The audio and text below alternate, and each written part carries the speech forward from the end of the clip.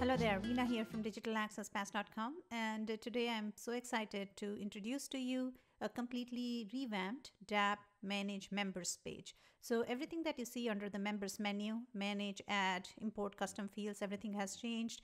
Primarily the look and feel, but also we have added a few new features in the Manage Members page, which will make it easy for you to find member details and other things that I'm going to show you in a little bit. But the other thing that has also changed is you will notice that there is a new header. The menu looks different because we have replaced the old one where we used to have like an orange header. We have replaced that with a new modern header, and I hope you like this new header.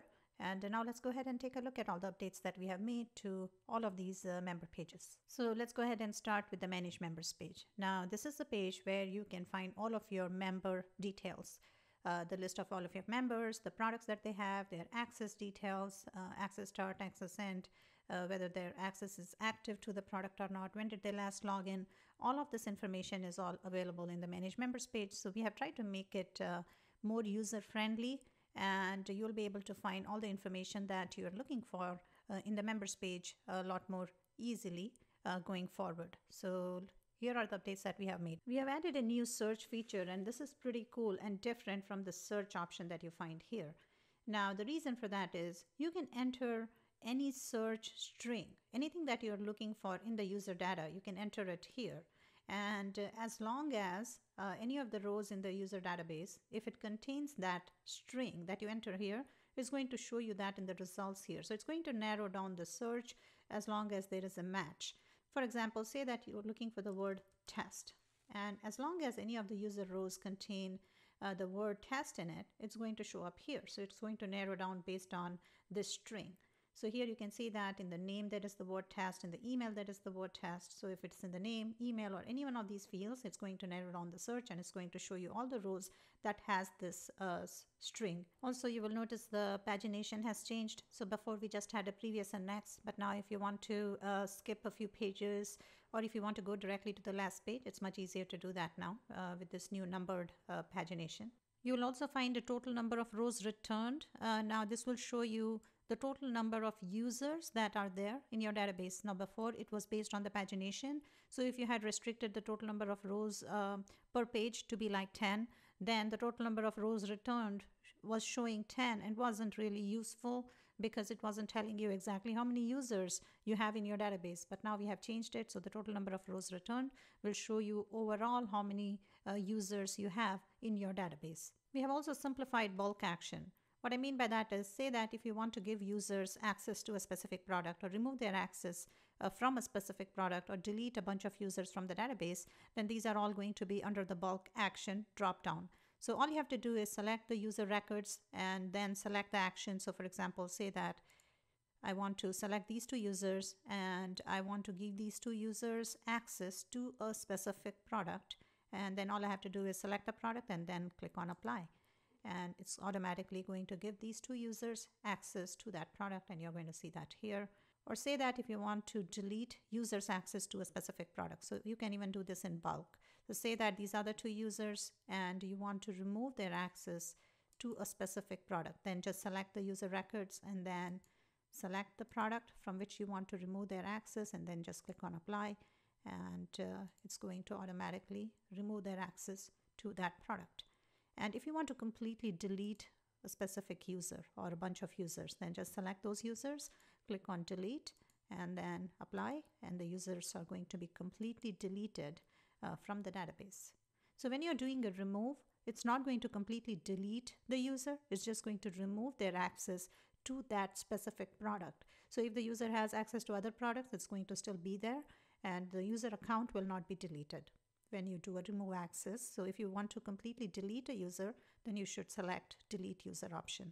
Now when you do a delete user, then you're not going to be able to recover the user because the user is going to be completely deleted from the database. And also in this release, we have added a couple of awesome security features. One, in the DAP Manage Members page, you will now see an option that says list all admin users. So click on that and it will show you all the admin users in DAP. And if anything looks suspicious, if you find an account that shouldn't be there, if you find an email that shouldn't be there, but it's there, you can get rid of it. You can select the user and completely delete the user account from DAP. And also, we have added an automatic email alert. So what will happen is if DAP notices that a new admin account has been added or an admin account was updated, you're going to automatically receive an email. It will get sent to you, and the email will get sent to whatever email you have set up in the setup config page. And in that email, you will find a list of all the admin users and the admin users that were added newly. So if you find anything suspicious there, you can take immediate action. You can come back to DAP Manage Members page, click on List All Admin Users, and see if you're finding any suspicious accounts there and get rid of it, and immediately contact your web hosting provider to let them know that something is going on your server and they can run a security check. So this way you will be able to immediately detect if something is not looking right on your server. There's also another search option here. If you're looking for a specific email, or if you want to search by last name, first name, user ID number, or if you know the user's PayPal email and you want to find their main DAP account, you can enter the PayPal, you can select search by PayPal email, enter their PayPal email, and click on find, and it will find the user account where the PayPal email matches whatever text you enter here. And it doesn't even have to be full email address. If you don't know the full address, you can just enter partial text, and wherever it finds a match in the PayPal email field, it will show you all of those user accounts here. So there is also an advanced search option if you want to search for additional stuff. So basic search is what you see when you land on the Manage Members page. So as I showed you, you can search by all of these fields. There's also a generic search here. But in addition to that, there is also an advanced search option. So if you go to the advanced search link here, you will see all the options here. So here you can do several things. For example, you can select the products and you can say only show me the users that have access to these products, one or more of these products. Or you can say only show the users that do not have access to one or more of these products. Or you can select based on the expiration dates, or based on their access date, start and end date, or their statuses, or even based on the email opt-in status. So there's a lot more option here in the advanced tab. Now let's take a look at all the fields in the Manage Members page and what these fields mean. The ID number is the user account ID number. It's going to be unique for every unique email in your user's database. And as long as the email is the same, if they purchase different products using the same email address, the ID number is going to remain the same. So they can use the same login credentials to log into their membership and access all of their products, as long as they use the same email to make the purchases of those other products. Name is the user's first and last name. Email address is the email address they use to sign up either to your free product or your paid products. The email they use to make the purchase, this is their primary email, and this is their login email. So this is the email they'll have to use when they want to log into your membership. User status is the account status. So this is if the user has, say, multiple products, then this status will apply to all of those products. Status of A indicates active status. Status of I indicates inactive. Status of L indicates locked. And if you want to update the user status from active to inactive, you can just click on it once and it will become inactive automatically. So these users will be able to log in, but they cannot access the product because the account level status is inactive. And if you want to lock the user so that they cannot even log in that case, you can click on this little editor icon. It will take you to the edit member page. And on that page, you can update the status to locked. So you will find it here, right here, and you can change the status to locked. Now, pre-registration status, it's used by our shopping cart platform, SmartPay Cart. And if a user is trying to make a purchase but didn't complete the purchase and they abandon, then they are still going to be registered, but the status will be marked as P, which is for pre-registered. And this way you will know that they were there on your website, they were trying to make a purchase, but they didn't complete the purchase. So in case you want to reach out to them, you will have their contact details. So user status is generally set to A when a user registers to a new product, unless it's a double opt-in product. So generally, your paid product is not going to be double opt-in because you would want to give them access right away as soon as they make the purchase. So generally, you won't make your paid products double opt-in. But if it's a free product and say that you have set it to be a double opt-in product when you created the product in DAP.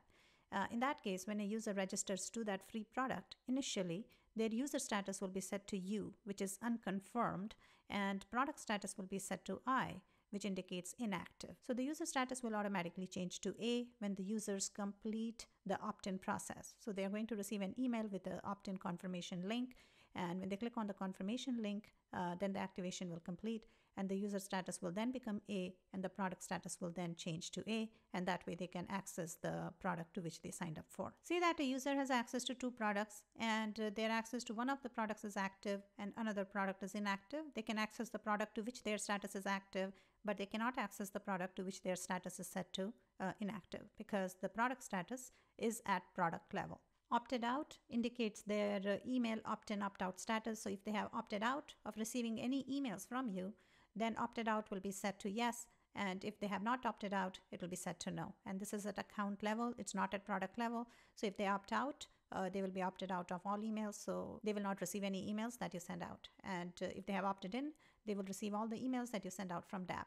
Now say that they have opted out of emails from DAP, but you have connected DAP to your email autoresponder service, like say Aweber, and then you're still sending them emails from Aweber. That's fine. They will still receive the email unless they opt out directly from the Aweber email list. So this opted out status only applies to their ability to receive emails from DAP. So the last login indicates the last time they logged in to your membership site. And for more login details, you can click on this little editor icon. It will take you to the edit member page, and you will find the entire login history of that user. So here currently there is no login history, but if there was, you're going to find all the login information, how many times they logged in, when they logged in, the date, all of that right here. Product name indicates the product that the users have access to. So if the user has access to multiple products, it will show up multiple times here. Because the ID will be the same, the email will be the same, but the same user, same account has access to multiple products. So you will find multiple rows here for that user. And access dates are the access start and the end date of that user to that product. Access date indicates when they signed up to access the product, and access end date indicates how long they have access to that product. If it's a one-off product, then their access, generally it will be forever, unless in the products page you have set different rules for that product. So you can specify how many days of access users should get when they sign up to a product. So say that it's a recurring subscription product and it's a 30-day cycle, it's a 30-day recurring subscription cycle. Then when they sign up, they're only going to get 30 days access. So if you visit the Manage Members page after they purchase your subscription, you will see that the access start date will be set to the current date. Access end date will be depending on the recurring cycle. If it's a 30-day cycle, it will be set to 30 days from the day they signed up. And when the recurring subscription payment comes in once every month, once every 30 days, that's when their access will be extended. So they are only given access to a specific amount of time. And when the next payment comes in, that's when their access is extended. And that goes on until the payment keeps coming in, access will be extended, payment stops, access stops, and they will automatically lose access. Now, whether it's a free product, whether it's a paid product, whether it's a recurring subscription product, you can specify how many days of access users are going to get. And so, for example, if it's a free product, you can specify the access duration here. So if you say they only get access to 365 days, then access start date will be set to today. Access end date when they sign up will be set to 365 days from the date of their sign up. And similarly for paid product, say it's a one-off product and you only want to give them access for say 30 days after they signed up, and you can do that. So when they sign up, their access start date will be set to current date, access end date will be set to 30 days from today. And similarly for recurring subscription products, you can specify the recurring cycle. So if it's a 30-day cycle, for example, say that you have a 7-day trial followed by 30-day cycle. In that case, your users are first going to receive just 7 days of access when they sign up, and then after every payment, after every subscription payment, their access will automatically be extended by 30 days. Now the operations, these are at user product level. So say that you want to update the access start date or the end date, you can just click on the date right here and you can update the start date or the end date that way, or you can click on this little editor icon and you can update it that way. And if you want to delete a user's access to a specific product, you can click on this little trash icon here to remove the user's access to that specific product. And if you want to resend the welcome email or the double opt-in email, then you can click on that email icon and you can select the type of email you want to send and you can resend the email. And if you want to add an order manually, so say that you want to manually give a user access to a product and you want to manually add an order in DAP because you already received the payment in a different way that was not registered in DAP, then you can click on this dollar icon here, add the order amount, and add an order, transaction order that way. And the order ID is going to be set to free if a user signs up to a free product, and it's going to point to the actual order if they actually make a purchase. If you manually add a user and give them access, then it's going to be marked as paid for a paid product. So for example, if you go to members add page and you're manually adding the user, or you go to members import page and you're importing users, in that case, it will be set to paid.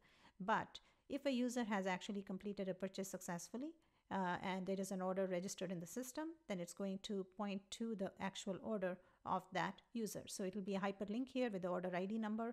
Click on the order ID number and it will take you to the order details page where you will find all the details of that order. Affiliate ID, if you're using the DAP affiliate system and if the user was referred by an affiliate, instead of the plus icon here, you will notice the affiliate ID of the user will be here. And if this user wasn't referred by any affiliate, it will show up as plus. Also, when a user purchases a product, even if the user was referred by an affiliate, it's not going to right away change to the affiliate ID. You will only notice the affiliate connection when a user actually logs in to their membership. So if you use a software like say Smart Pay Cart, which is our shopping cart platform for DAP, then it will automatically log in the users after they complete the purchase. So right away, the affiliate ID will be registered here if they were referred by an affiliate and if they clicked on an affiliate link before they made the purchase. If not, if they were not logged in automatically, then when they log in manually, that's when the affiliate connection is made and the plus will change to the affiliate ID of the affiliate that referred them. And this connection will only be made if they actually clicked on an affiliate link. So it doesn't matter when they clicked on the link, and because as long as they click the link, the affiliate cookie is set, and it doesn't matter when they purchase after that, but as long as they have clicked on an affiliate link prior to making the purchase and they make the purchase after that, then the affiliate association will be made. Also, the affiliate commissions is only assigned when the DAP cron job runs. So say that a user completes purchase at 1:30 p.m. Then when the cron job runs at the top of the hour at 2 o'clock, that's when the commission will be assigned to that affiliate. And the coupon ID field that you see here, if a user uses a coupon to make the purchase, you will notice the coupon ID of the coupon they used, and it will be a hyperlink. You can click on that to find more details about the coupon. You will also notice that we have a sort option, so you can easily sort by fields. For example, if you sort by ID, if you want to sort by name, email, or the product name or access dates, you can do that just by clicking on this little sort icon. It will sort by that field. So that's pretty much it when it comes to manage members. And if you want to manually assign an affiliate to a user, you can click on the plus and then enter the affiliate ID of the affiliate in the pop-up and assign it that way. So I have covered everything related to the manage members in this video, and there are other options. For example, if you want to add a member, you can go to the add member page by clicking on this, or through the members add option in the menu, or custom field. If you want to add a custom field, you can click on this, or again go to members custom fields and access it that way. If you want to import multiple users, then click on import members. To export users, you can click on export members, and then you can select your search criteria here, and then you can click on export to CSV to export those users. And that's it. That's pretty much it.